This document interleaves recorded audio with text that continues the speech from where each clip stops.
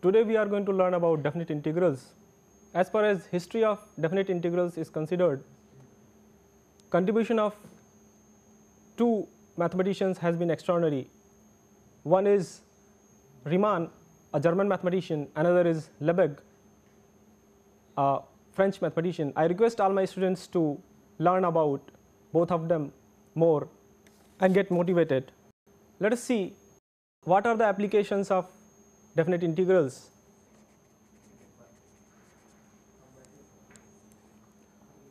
So there are several applications of definite integrals.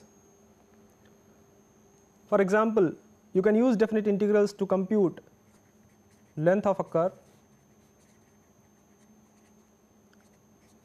area of planar region, area of curved surface, for example surface area of a sphere, volume, for example volume of a sphere, mass, etc. So you can see that there are a lot of applications of definite integrals. So I have taken area as an example to understand what do we mean by definite integrals. So as you know from earlier classes that you can compute area of simple shapes like triangle, rectangle, circle, etc. And if you have a complicated shape, for example if you are asked to evaluate area of this shape,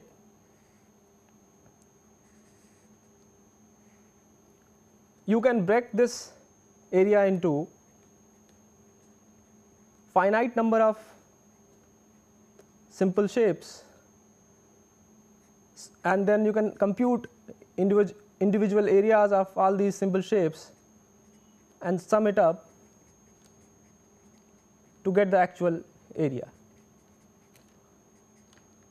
This is the required area.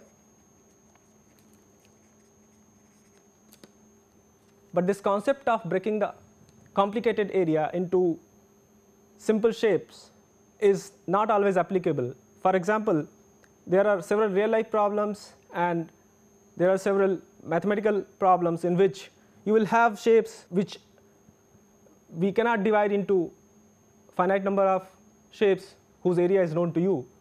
So we will see certain examples where you cannot divide the area into finite number of shapes whose area is easily computable. So area bounded between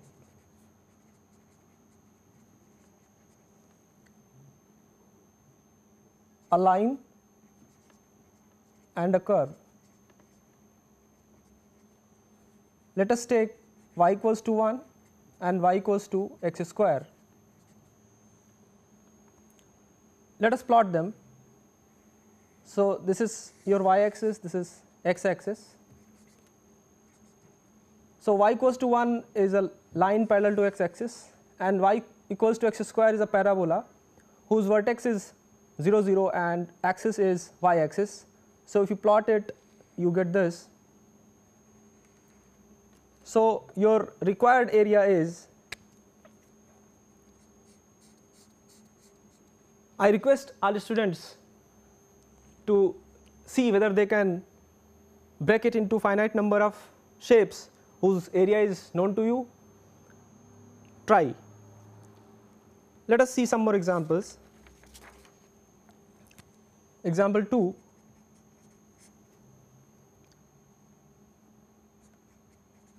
Area bounded between two curves.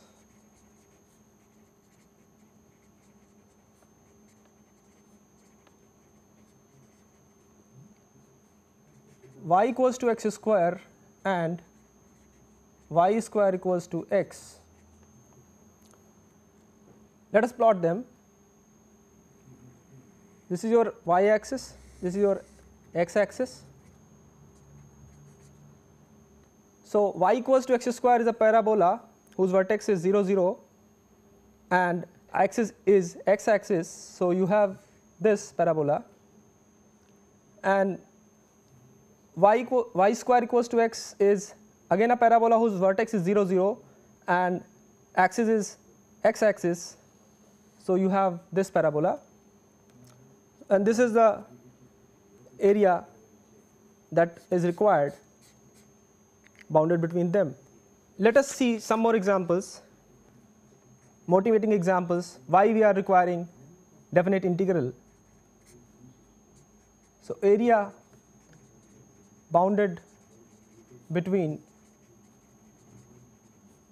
three curves. So, one curve is y equals to root 2x, another is y equals to under root 2x minus x square, and another is a line x equals to 2. Let us plot them. So, y equals to under root 2x minus x square is a circle. You can write this equation in the following form. So, you can see that this is a circle with center 1 comma 0 and radius 1. So, you get the circle radius 1 comma 0, center 1 comma 0, radius 1. Let us plot y equals to root 2x. Y equals to root 2x is a parabola whose vertex is 0 0 and axis is x axis. So, you get this parabola, and x equals to 2 is a line. Since this coordinate of this point is 2 comma 0, so the line will be tangent to the circle at this point. So, this is the required area. The point to note here is that this parabola is not going to intersect the circle anywhere else except 0 comma 0, which is clear if you solve y equals to root 2x and y equals to under root 2x minus x square. If you solve both of them, you will see that they intersect only at 0 comma 0. So, again I request all my students to see whether they can divide this area into finite number of shapes and add it to get the area of this region. This is the final example, most complicated, and let me tell you why I am giving these examples is that at the end we will be solving all these problems and we will be seeing how these problems can be taken care by definite integrals. So, final example is area bounded between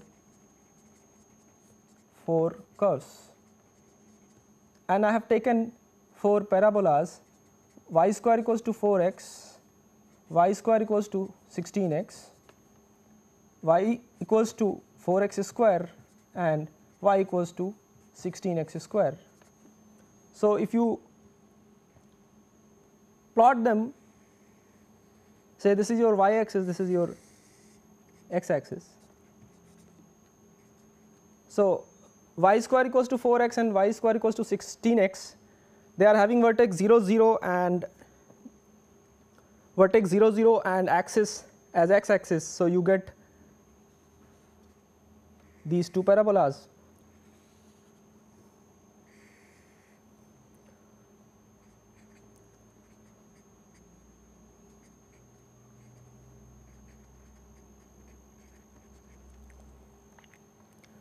And y equals to 4x square and y equals to 16x square, they are again parabolas, but whose vertex is 0 0 and axis is y axis.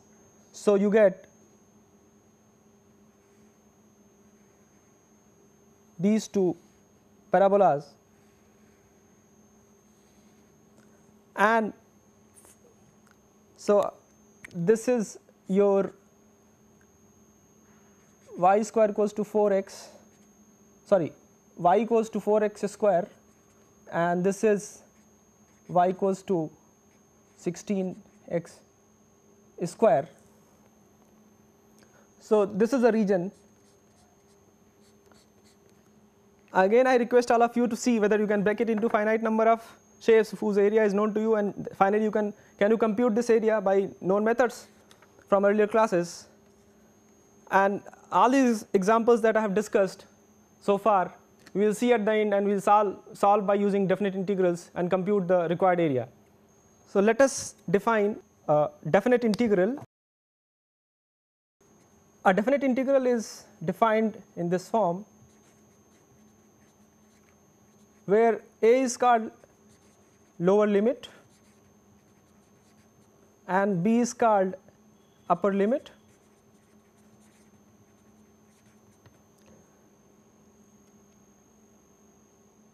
And this represents area of the function. Let us assume that f(x) is positive. So if you plot it, this is y axis, this is x axis, this is your function, this is x equals to a, this is x equals to b. So this definite integral represents this area. Now the question is how to compute this value a. There are two methods to compute. One is by limit of finite sums, and another is by using antiderivatives. We will see first how this limit of finite sums evolved over the time. Let us see how this limit of finite sums has evolved. So for that, again I will consider one example, and I will ask you to find out area bounded between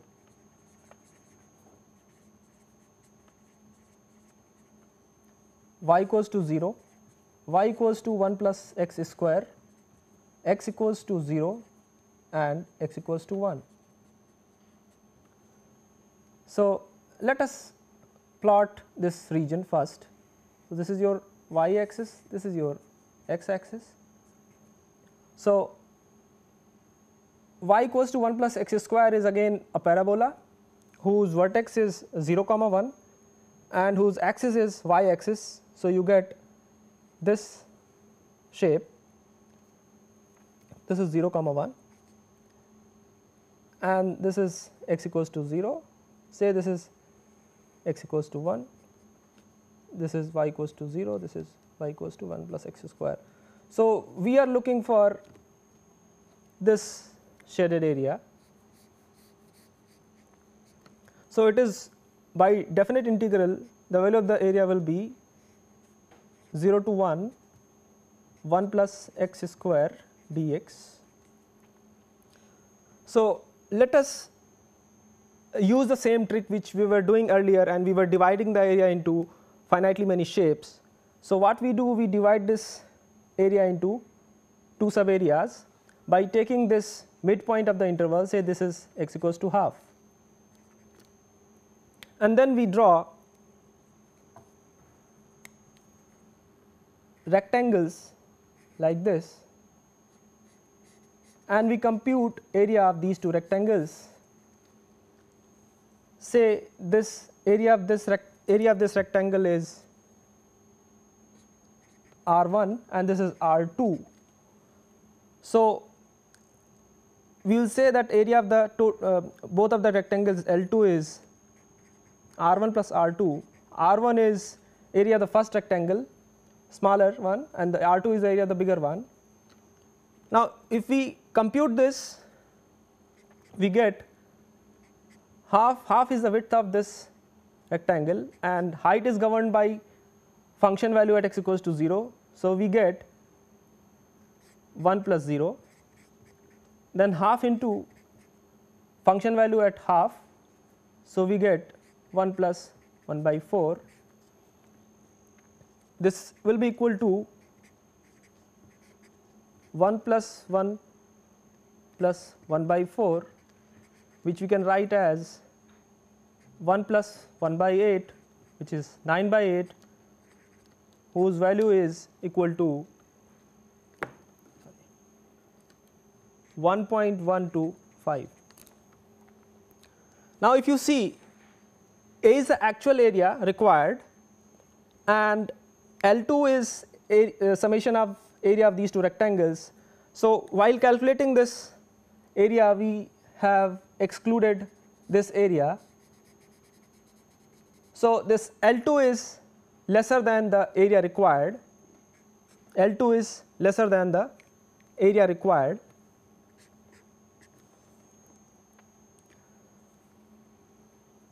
Now, let us try to approximate the actual area by another method. So, for that we have to draw the figure again.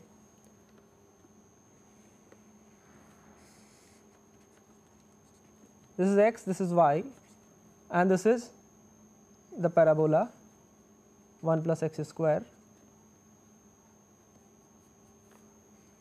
Say this is x equals to 1, this is x equals to 0, this is y equals to 0, x axis. Now, we divide again this subarea this area into two sub areas. This is half, this is 1, this is 0. Now, instead of taking those rectangles which we have taken, we take this as a rectangle and this as a rectangle, and say this area is R1 bar and this is R2 bar. So, if we add R1 bar and R2 bar, we get say U2, and this value will be half into function value at half, because height of this small rectangle is governed by function value at half. So, you get 1 plus 1 by 4 plus half into function value at 1, which is 1 plus 1. So, if we compute, we get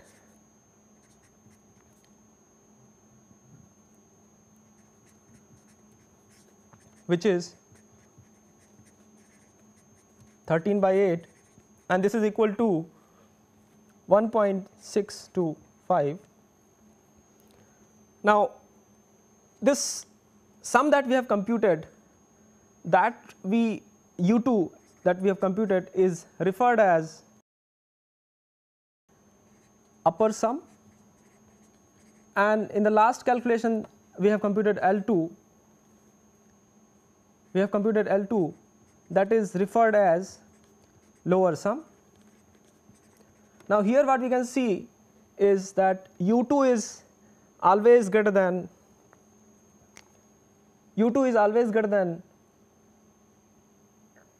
actual area, because this much area extra has been computed. The required area is this, so this much area is added. So, U2 is greater than actual area and L2 is less than actual area. The value of L2 was 1.125. Now, let us see how to get the actual area. So, what we see from our computations, that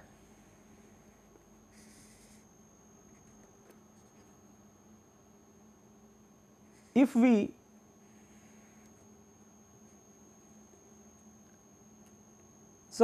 once we have computed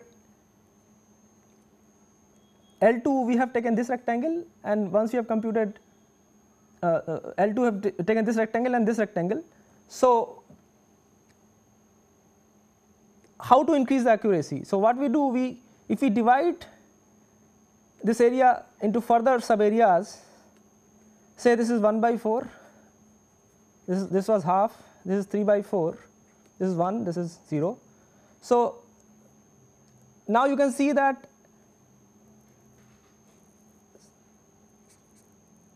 we will be getting this rectangle, area of this rectangle, plus area of this rectangle,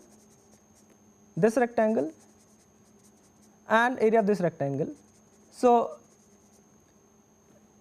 some more area will be included, hence the value will be this. These two portions are now included in our approximated area.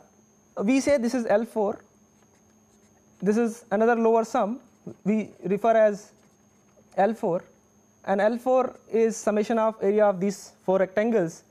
This will be equal to 1 by 4 into height of this rectangle, which is governed by the function value 0 because function is increasing. So we get 1 by 4 into function value at 0. So this is 1 plus 0, then 1 by 4 into 1 plus function value at 1 by 4. So we get 1 by 16 plus 1 by 4 function value at half. So 1 plus 1 by 4 plus 1 by 4 into function value at 3 by 4. So 1 plus 9 by 16. Therefore, L4 is equal to 1 by 4 to 4 plus 1 plus 4 plus 9 by 16, which is equal to 1 plus 14 by 4 into 16,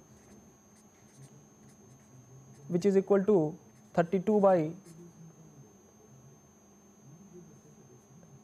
32 plus 7 by 32, which is 39 by 32, whose value is 1.218. Now recall that your L2 was 1.125. So what you see that L2 is lesser than L4 and L4 is lesser than A, because we have left certain area while we have approximated the actual area by rectangles.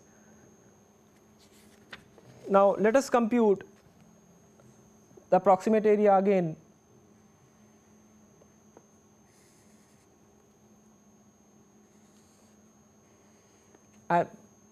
By dividing this into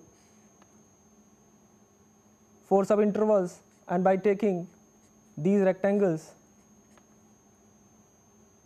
Earlier we were having these two rectangles, so we were having this much area extra.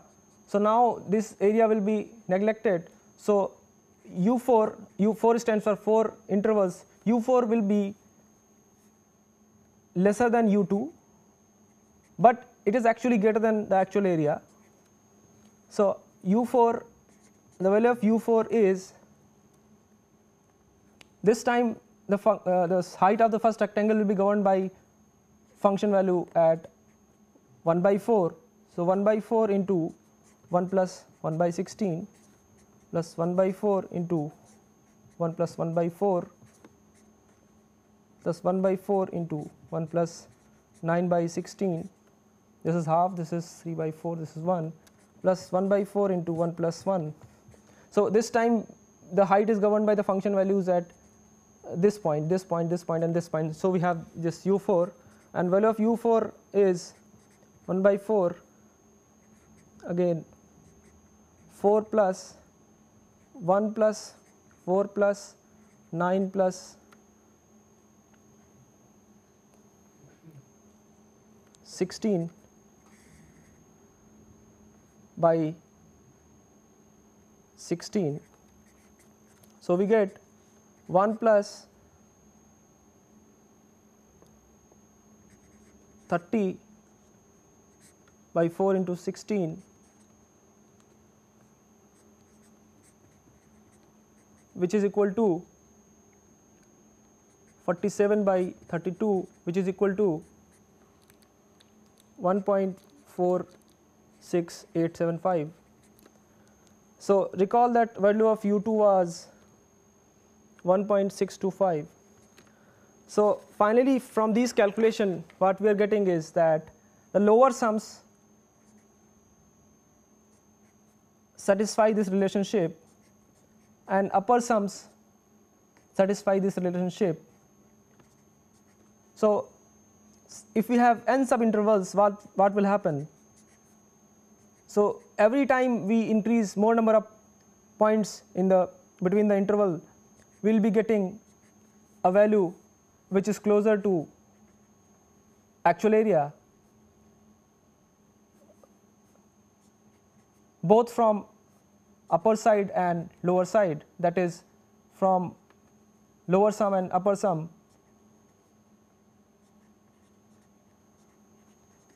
So if we increase the number of subintervals, upper sum decreases and lower sum increases. But if we take finite number of subdivisions, subintervals, we will never be able to get the actual value.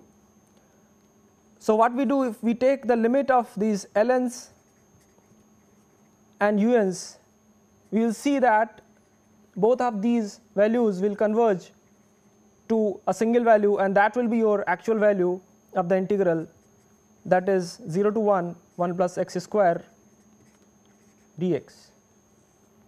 Let us see one example how we can use this trick to find out actual area. The example is, let us take a function, let f(x) be a continuous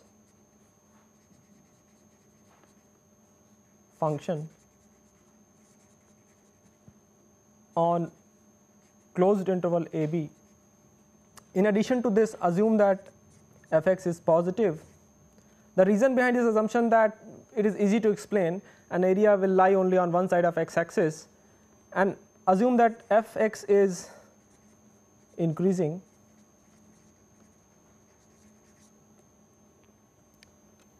So first we will do it for increasing function, but this theory can be extended to any continuous function which is not increasing.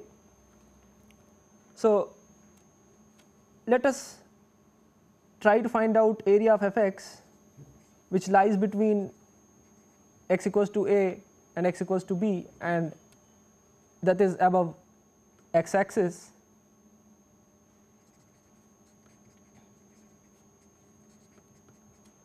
So let us draw the picture. Since we have assumed that f(x) is positive and increasing in the interval a b, we can assume the graph like this. This is your f(x), this is x axis, this is y axis. Now divide ab into n subintervals of equal length. So say now number the points, say this is x0, this is xn. So x0 is a, xn is b. So we have divided this interval into n subintervals of equal length. So what will happen, that this by this will give you the length of each subinterval, and say that is h. Since points are equally spaced, so xk, any point, can be computed by this formula. Where k goes from 1 to n. So we have this situation. What we have done, we have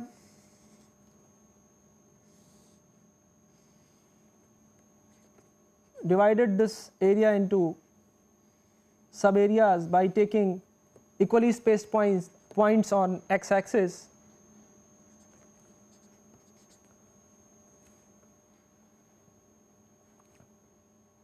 Now let us define ln lower sums.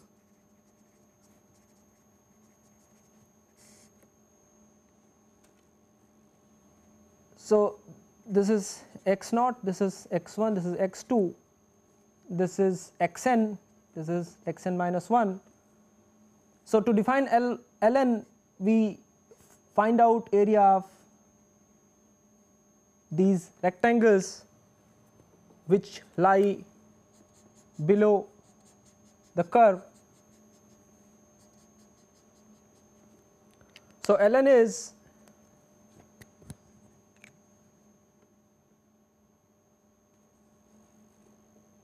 this width into this height. So since the points are equally spaced, so width of each subinterval, width of each rectangle is h. So ln is h into fx0 plus h into fx1. For the last one, the height will be governed, height of the rectangle will be governed by the function value at xn minus 1. So h into fxn minus 1. So we can write ln as summation fxk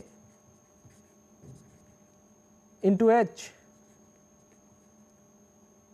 K goes from 0 to n minus 1. Similarly, we can define un. For un, we construct the rectangles like this. Since the function is increasing, un will be, upper sums will be defined as h into function value at x1, because the function is increasing, so height of this rectangle will be governed by the function value at x1. So h into fx1 plus h into fx2. For the last one, we will get h into fxn. So we can write this also as summation of k goes from 1 to n fxk into h.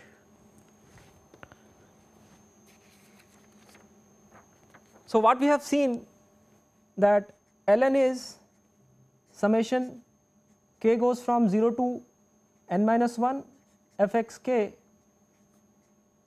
into h, and un is summation k goes from 1 to n fxk into h.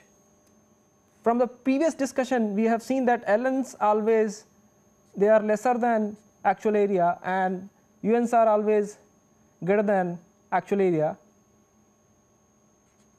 and their limiting values gives you the actual area. So if you take the limit of ln, that is, if you take the limit of k equals to 0 to n minus 1 fxk into h, this gives you the area of the function which lies between x equals to a, x equals to b. So you can see that how this integral is related with summation from this formula. You can evaluate the integral by using either lower sums or upper sums. Value of the integral is not going to change. So if you can use uns also to compute the area of the curve, given curve lying between a and b above x axis.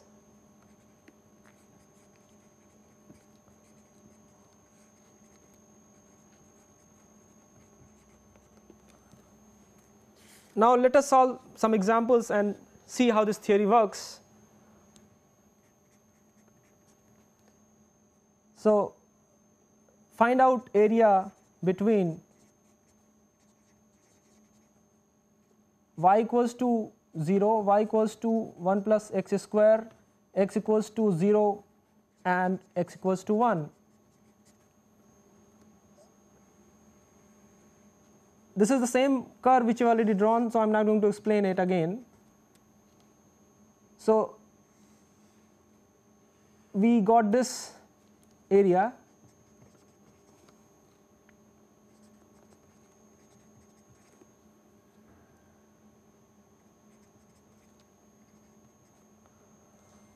Now divide the interval into n subintervals of same size.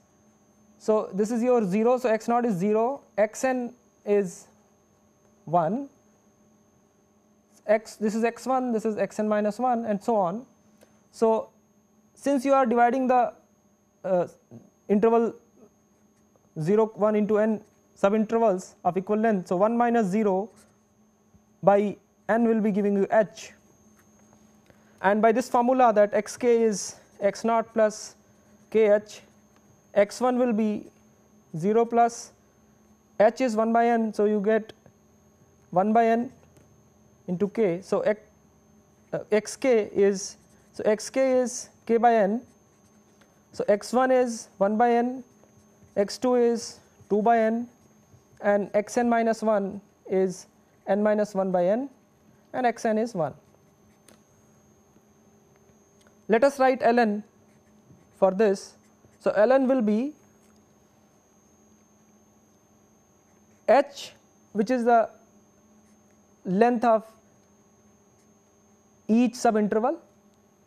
So ln is summation of all these rectangles which lie below the curve.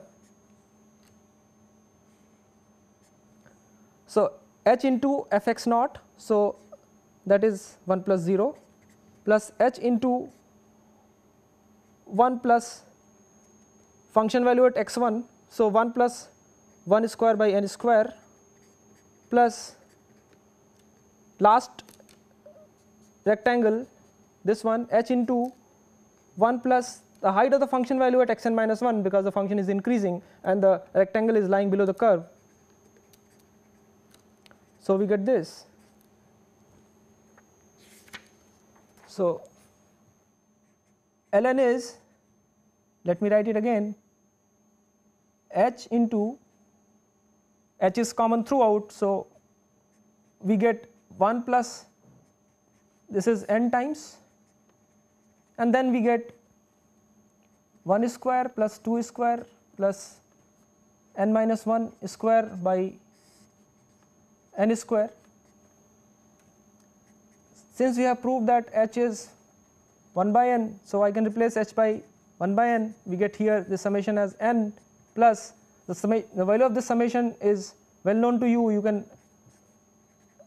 write this summation of 1 square plus 2 square plus n minus 1 square as this. So this is equal to 1 plus 1 by 6, 1 minus 1 by n, n by n, 2 minus 1 by n, this is ln.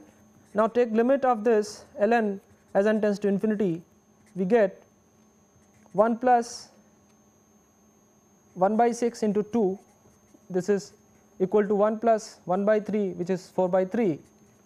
So that is the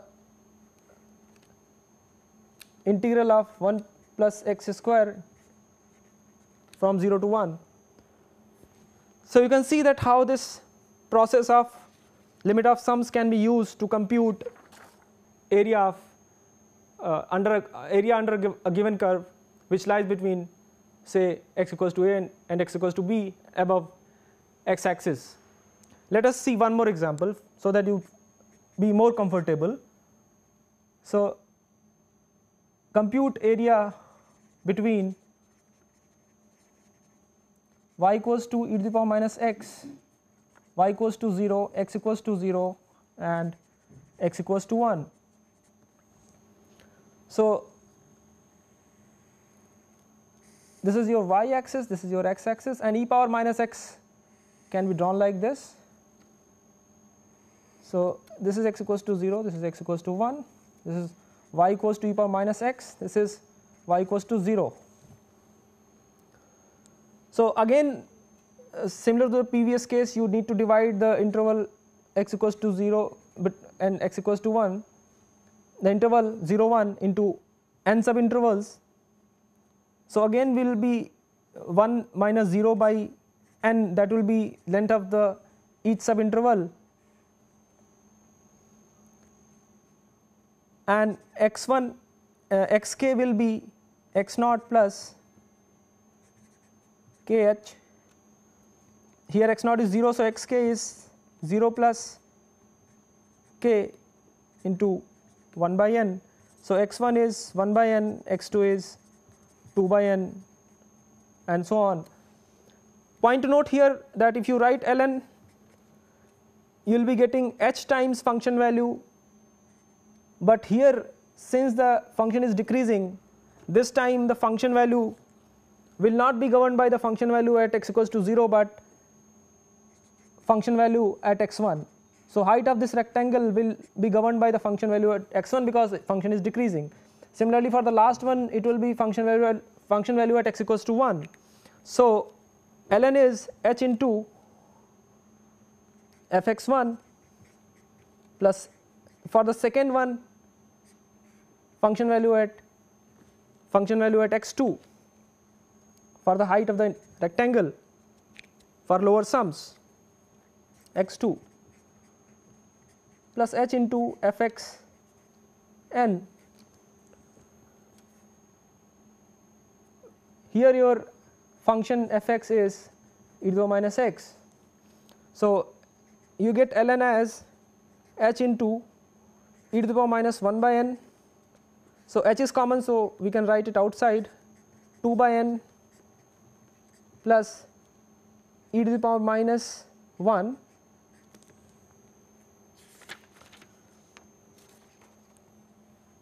So we got ln as h times e to the power minus 1 by n plus e to the power minus 2 by n plus e to the power minus 1.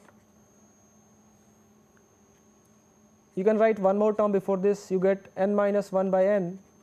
So this is a geometric progression, and you can write the summation of this by simple formula.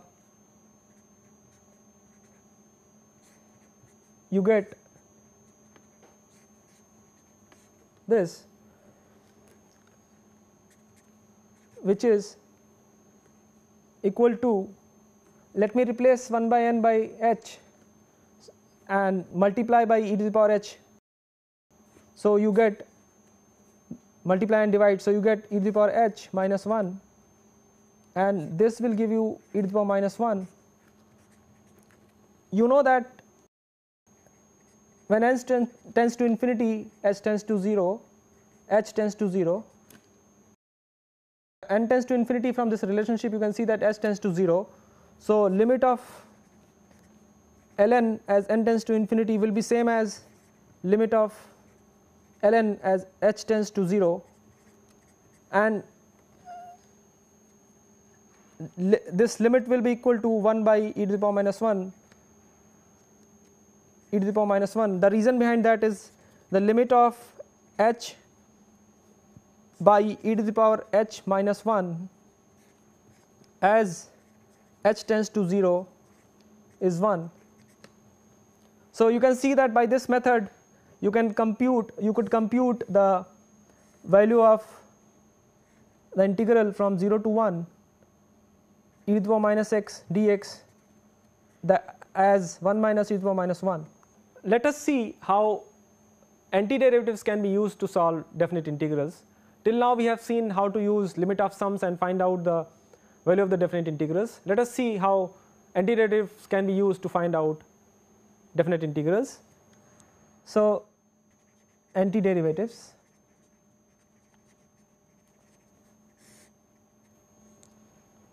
So before we start solving problems, we have to discuss certain concepts. So let us take a function which is positive and continuous, and let us draw it. This is A, this is B. So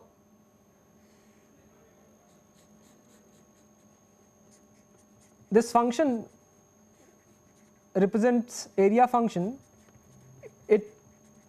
It is representing this shaded area, and this is known as area function. If I put b in place of x, it will be giving you the area under the curve which lies between x equals to a and x equals to b above x axis. So by using this area function we state two important theorems. One is known as fundamental theorem of calculus 1, and the other is fundamental theorem of calculus 2. So let us discuss first fundamental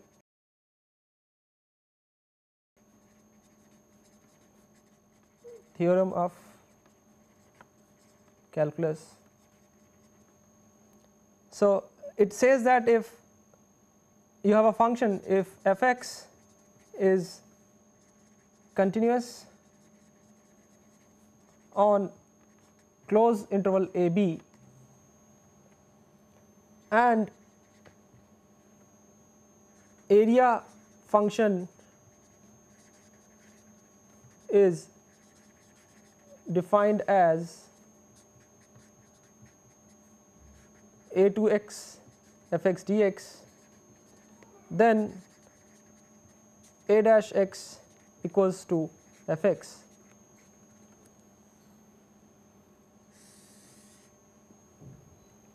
The other theorem, which is known as second fundamental theorem of calculus,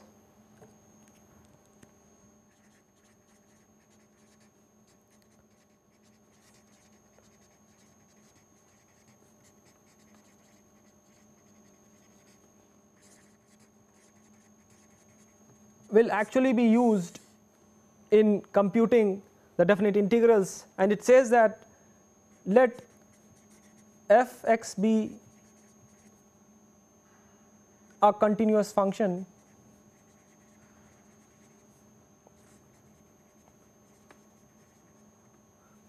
on AB, closed interval AB, and capital Fx is an antiderivative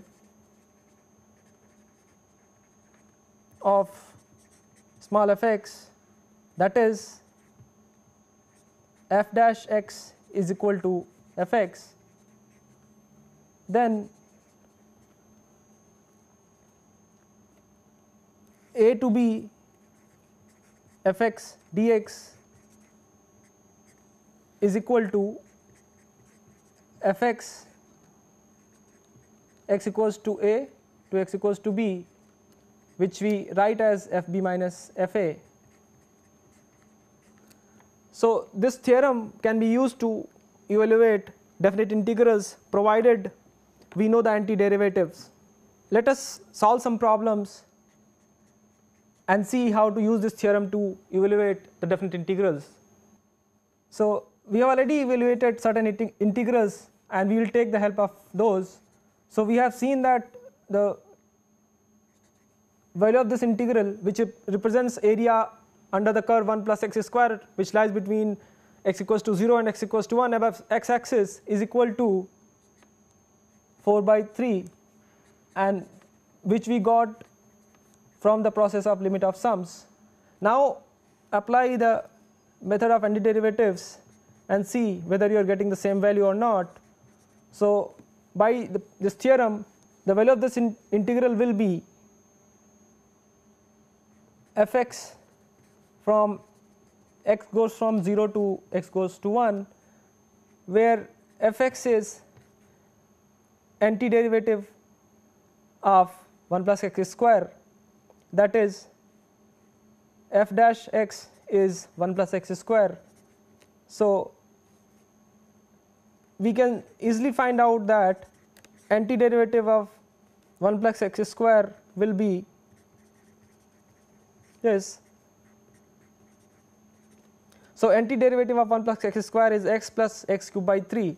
So value of the integral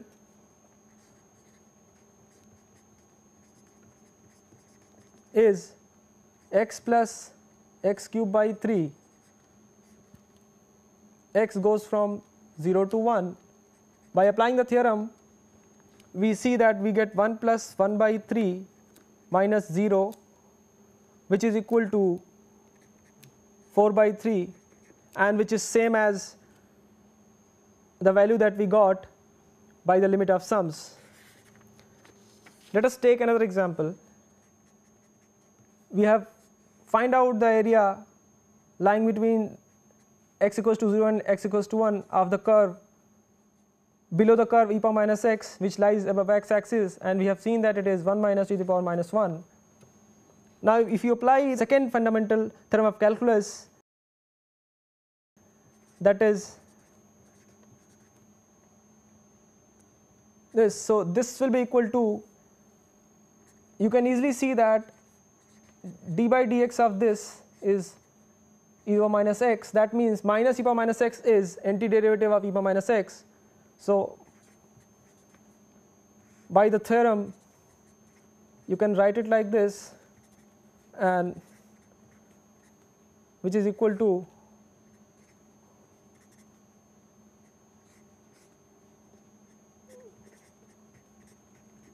one minus e to the power minus 1, and again you can see that this value which you have got from the limit of sums is same as the value which we have got by using antiderivatives. Now in the next class we will be learning more about properties of definite integrals and solve more complicated problems. Thank you.